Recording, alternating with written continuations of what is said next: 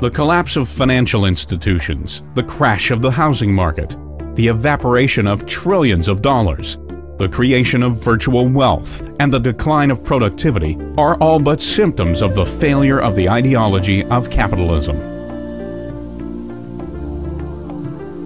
But what alternatives do we have? Socialism? Is there a way to prop up the falling house of capitalism? Or should we be looking at building a new system of economics and politics from the ground up? The first rise of Islam brought into the world a new system full of justice, fairness, productivity, and human righteousness.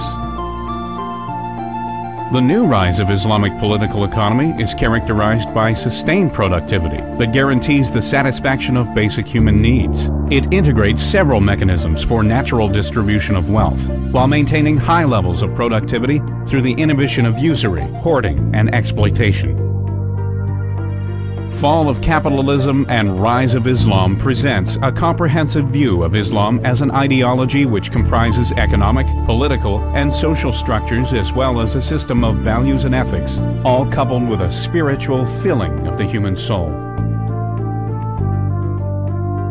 With its in-depth content, Fall of Capitalism and Rise of Islam is a must-read for socio-economic researchers and business analysts.